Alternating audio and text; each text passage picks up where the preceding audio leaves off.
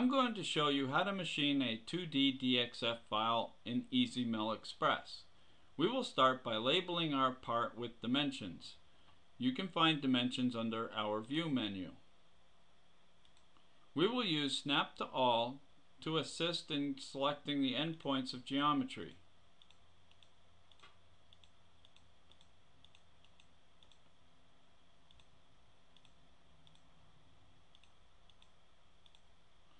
Do the same for our slots.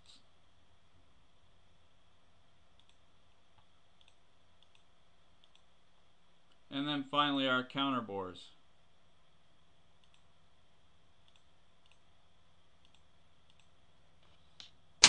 We will start machining on our 9mm boss. We will use a facing cycle.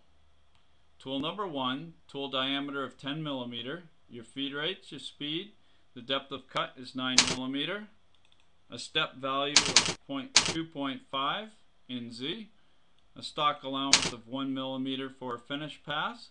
Your step over can be specified by a percentage or an actual number. Click your outside boundary and do the same for the inside boundary. Now for our finish pass, contour, tool number 1, comp number is the comp register at the machine. You'll specify the diameter of the tool. Z step will be 0 and the finish allowance as well. We can use a lead in and lead out, and we automatically calculate that for you based on the tool diameter, or you can go into the advanced tab and you can specify your own lead in and lead out.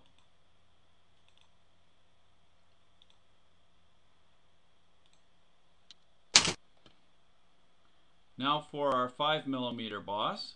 The 5mm boss starts at a -9mm so that we don't cut air from Z0 down to 14mm. Facing cycle, depth of cut 5mm. We can use a step of 2.5 again, and a stock allowance for a finish pass. Go to advanced, and we start machining at -9.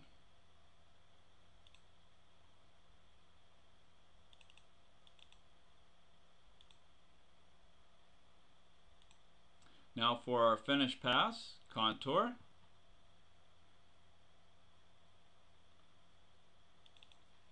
a Z step of 0, a finish allowance of 0, lead in and lead out. The lead in and lead out will start where I click. If I click here on the right side of my arc, the curve flows down the entity to the left side. Meaning if I'm standing here and I'm looking towards the end of my entity, I want the cutter diameter to be on the left side of the part. And as you can see, this is where I clicked. You get the lead in and lead out. Now I'm going to do things out of order and intentionally. Let's make our grooves. I'm going to choose a contour operation. Tool number 2, compensation number 2. We'll use a 6mm tool. Depth of cut is 5mm. No step, no finish, offset left. So remember how we determine the left side of the part, or the left side of the contour. Lead in and lead out we'll use, but this time we're going to tell it our own lead in and lead out. Okay, we're going to change the surface data to 0. We'll start machining at Z0. Under our cycle data tab, we're going to change our ramp status.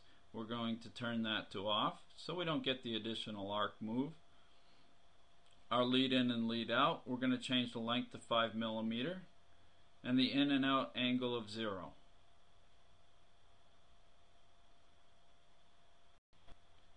We'll choose a line in our curve. We'll start at the beginning and click towards the end of the line. Notice we want to be on the left hand side of that line. We will use a rapid move to join the two contours together, so we only need one work step. Now we want copies. We can do this by double clicking the work step in the list box, go to advanced, and repetitions. we're going to add rotation. We're going to rotate around X and Y 0. The rotation angle is 60 degrees, and we're making 6 copies. Verify, and there's our 6 copies. An isometric view and 3D preview. Now notice I said we were going to do things out of order. What I really wanted to do is make this bore first and then cut our channels. So I'm going to make a pocket operation out of our bore. We'll use the same tool. The depth is going to be 20 millimeters, and we'll take this in increments 5 millimeter. And we'll change the step value to maybe 30%.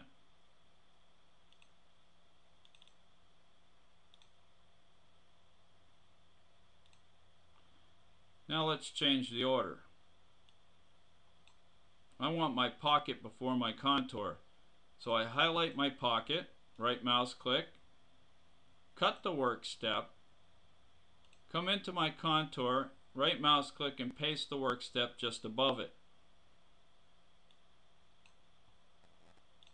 Verify all, isometric view, 3D preview. Now I get the order that I desired. Now let's pocket our slots.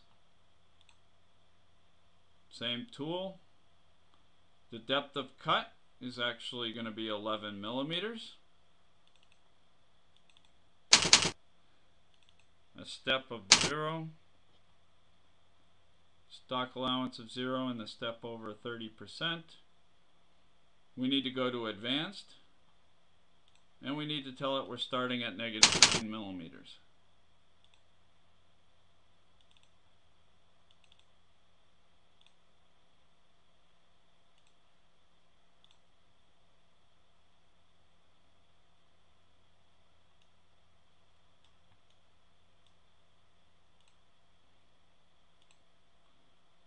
Let's contour the outside of our part. We'll go back to tool number 1, comp 1, tool diameter of 10 millimeters. The depth is going to be 20 millimeters. Lead in and lead out. Advanced, tell it we're starting at a surface of 0. And verify.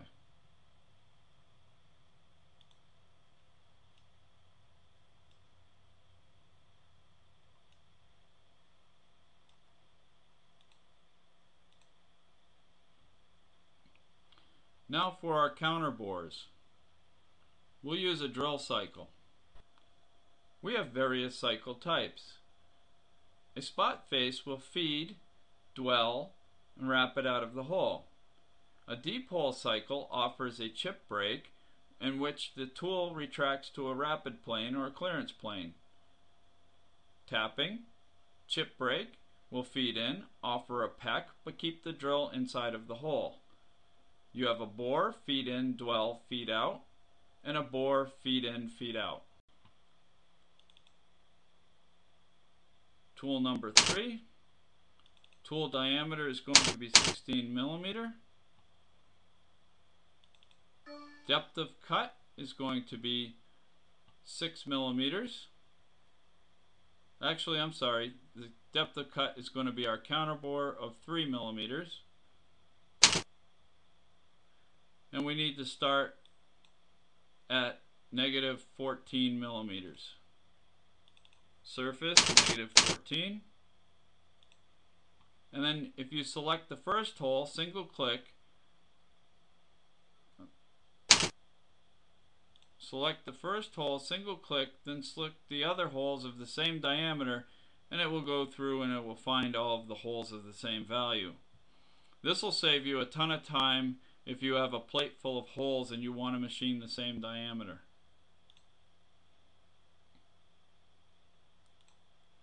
Now we have our final drilling operation. Tool number 4. Tool diameter of 10 millimeters. Depth of cut is going to be 6 millimeters. Advanced, -14. Now I'm going to show you a trick. 55 millimeters is our length, a drill tip angle of 118 degrees, and I want to calculate the additional depth for the drill tip angle. Hit auto and it will do that for you.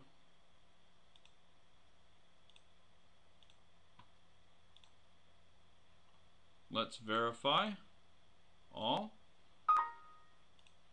and 3D preview. And our stock size, post, stock setup, automatic, and verify again.